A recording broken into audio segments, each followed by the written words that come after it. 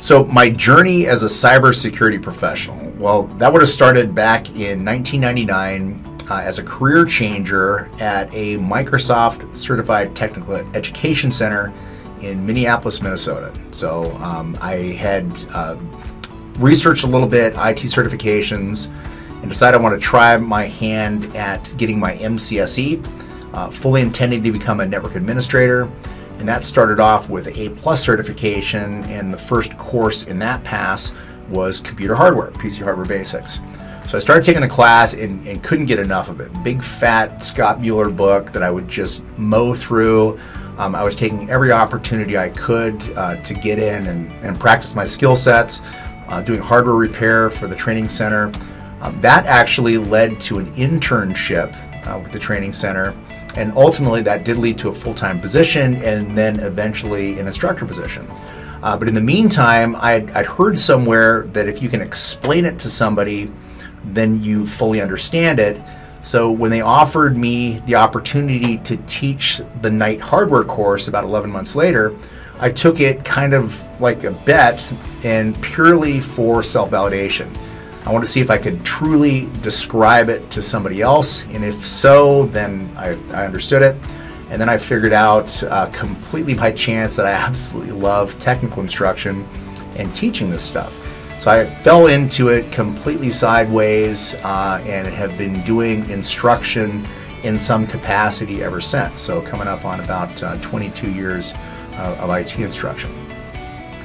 The courses and programs that I teach, historically I taught the gamut of vendor-neutral certifications, Microsoft certifications, and in 2005 my life changed literally. Second morning of day 2 of CEH training, I decided this was way too cool to not focus on, and I decided I was going to make security my primary focus, and I've been doing security ever since. So since then I've been teaching CEH, ECSA, CHFI, CND, Incident Handler, LPT, and a variety of other EC Council catalog courses. I've been doing them for coming up on 16 years now. So security has been my primary focus since that day in 2005. And I tell the story in class that I literally figured out what I wanted to do when I grew up about mid-morning of CEH Day 2 training. And I've been focusing on security ever since. Why have I chosen to teach the CND course? What I explain in my classroom instruction is that CEH is kind of the core nucleus that everything else in information security orbits around. So it's all based on what the bad guys are doing and what their tactics and techniques are, because let's face it, in information security, we're trying to keep the bad guys out. So everything kind of floats around CEH. You've got the detective side with forensics. You've got the offensive testing with ECSA and CPENT. You've got the incident response and mitigation. And then you've got the defensive side, which is what CND addresses. So CND is the defensive posture or the defensive side of the CEH coin. So it gives me an opportunity to talk about all aspects of security, the offensive, the defensive, the detective, and the proactive network implementation and hardening ahead of time. My experience teaching CND, I actually have, my experience to teaching CND goes all the way back to version 1. CND came out in September of 2016, and I'm usually involved in like the beta testing and early adopter and reviewing the courseware in the lab environment. So I passed the exam for the first time, reviewed the courseware in August of 2016, and I started teaching the course pretty quickly thereafter. So my initial preparation for the certification was pretty much like any other course that I prepare for. I didn't get the luxury of taking the class, I almost never do. As an instructor, I'm generally prepping to teach it versus having the luxury of taking the class. So my preparation methodology is pretty consistent across most classes that I teach. It starts with a comprehensive review of the courseware, review the lab environment, and then working through lab exercises, creating a list of study notes and so forth, and then ultimately taking the exam. So the preparation initially, a lot of the information in CND, the way it's organized is wonderful. It wraps a lot of foundational concepts into one discussion. So the subject matter and the knowledge base I was pretty familiar with from other courses, but C&D had kind of wrapped it all together in one delivery. So my initial preparation wasn't that difficult. For version 2, it actually encompassed a lot more information. So the preparation for that one was definitely more time consuming because so much more content and more comprehensiveness has been wrapped into that course. So the new version of C&D, version 2, is a substantial update and change from version 1, especially the lab environment. It includes lots of great material from multiple domains, and it's definitely more inclusive and more holistic. All right, 3 things I really liked about the C&D program. The relevance. It was definitely very useful information on one package. The comprehensiveness and the organization. The way everything was put together was a great foundational network defense course. It wrapped a lot of the best features of different knowledge areas and subject matter into one delivery. So I really liked the packaging initially, the original 14 modules, and the new version they added a lot more into that and made it even more expansive. So I guess the organization and the way it's put together is my favorite thing about the C&D program. How has C&D benefited my career? It's given me a different demographic to train. I've historically focused on the offensive, the CEH, the forensics, the detective, the incident response, the pen testing.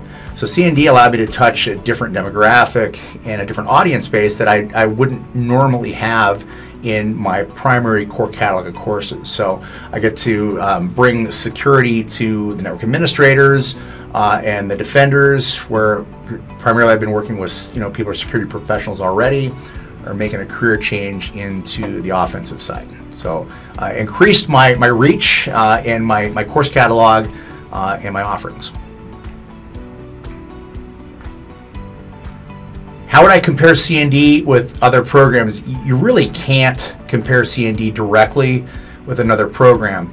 As far as its training objectives and what requirements it meets for specific DoD standards, I like the fact that it maps directly to some of the other certifications that are less inclusive and less valuable for the time investment. So it satisfies certain DoD 8570, 8140 requirements, and it does a better job of giving a more comprehensive training solution. More bang for your buck for your time investment for preparing for the exam. So it's nothing really compares. It's extremely broad, multiple modules, very comprehensive. There really is no one-to-one mapping. It really does stand on its own. EC Council courses in general, one of the things I like about them is that they do pack so much information into a 5-day course.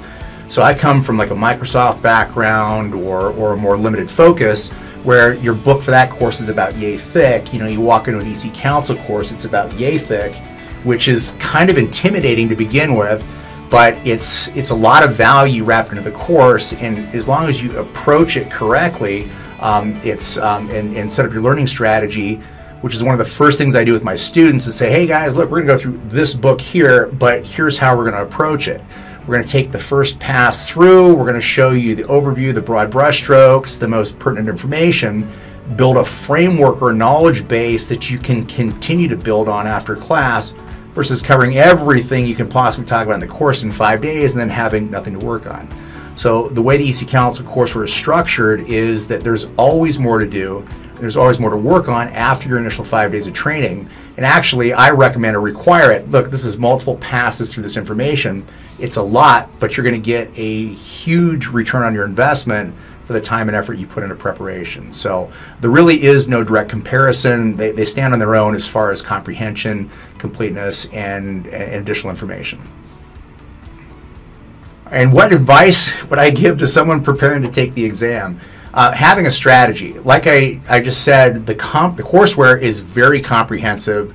There's a lot of information. And technically, you've got 3,000 pages of courseware.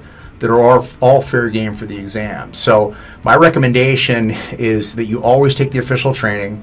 I prioritize the most pertinent information in class, and I organize what's likely to be testable versus what's not likely to be testable for all my students. I put custom exam prep together that targets specific areas to focus on and allows you to kind of prioritize your learning so that you get the best return on your investment time-wise for preparing for the exam. So you need to be familiar with the courseware, you need to be familiar with the labs, and some exam preparation is always helpful. And I provide exam prep overviews in class and point things out that are part of the exam blueprints that'll point out what you need to know for the exam. So there's definitely a strategy there. Otherwise, again, it's a huge volume of information. All right, so that's my experience with CND. It's a great course. I definitely recommend anybody who's looking to get started in information security. It's a great place to start as a foundation. So there you go.